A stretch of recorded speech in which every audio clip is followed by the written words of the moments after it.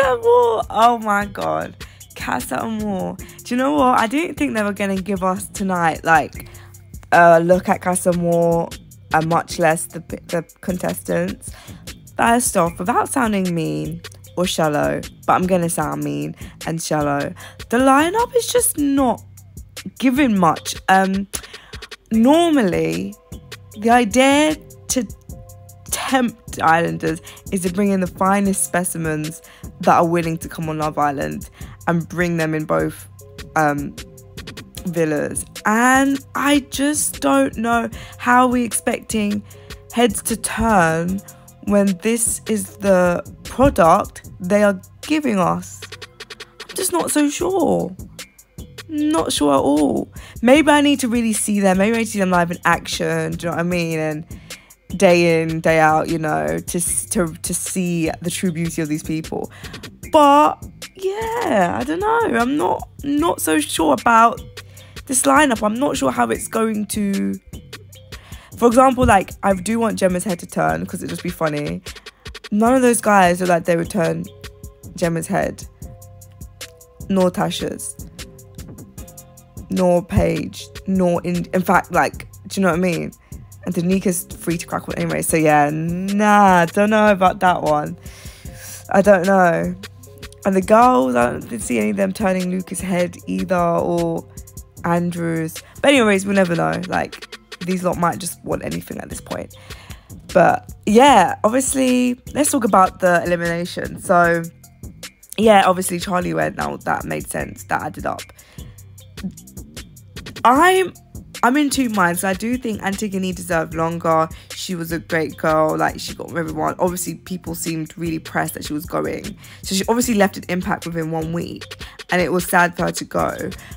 But in the context of what you're coming to do, who has given their all, taken risks, been rejected time after time, and bounced back and bounced back and bounced back?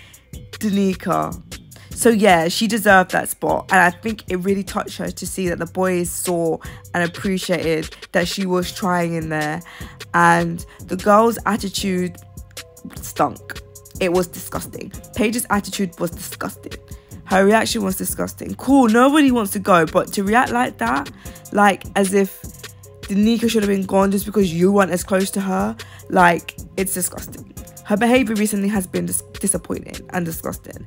So she really needs to fix that if she wants to stay on my good list, because right now she's dwindling a bit towards the not like list. I don't want to go there because I always rooted for her from day one. But yeah, we'll see.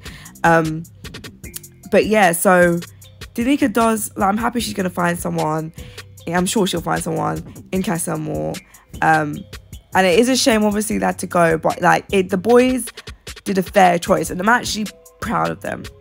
Tasha's obviously really pressed because it matters to her. People's opinions matter to her. How she's seen matters to her.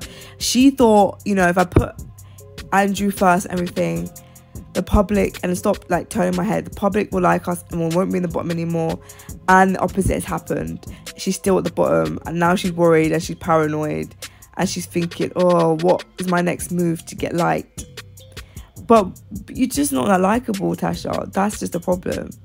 Ekisu Davide are adorable. They're so cute. He is all of a sudden making her drinks, giving her kisses, holding her in the pool. Like, who is this Davide we have never seen? And is there some part of me that thinks he's motivated also by seeing that they were no longer in the bottom, which means the public like them. So now he's more encouraged to continue with Ekisu, as everyone thinks that's the right choice. So maybe that will help him drop his pride. I think it's all playing a part, helping him move on from the past, because they're really cute. But I don't think they're going to last you Casa Amor, because I don't think Davide will. And Ekisu will never let us know her next move, so we just don't know. So yeah, let's see what happens. I'm excited. Sunday, Casa Amor begins. Let me know what you thought of tonight's episode and the new lineup for Casa Amor. And like always, thank you for tuning in to Trend Buzz's Love Island Reviews.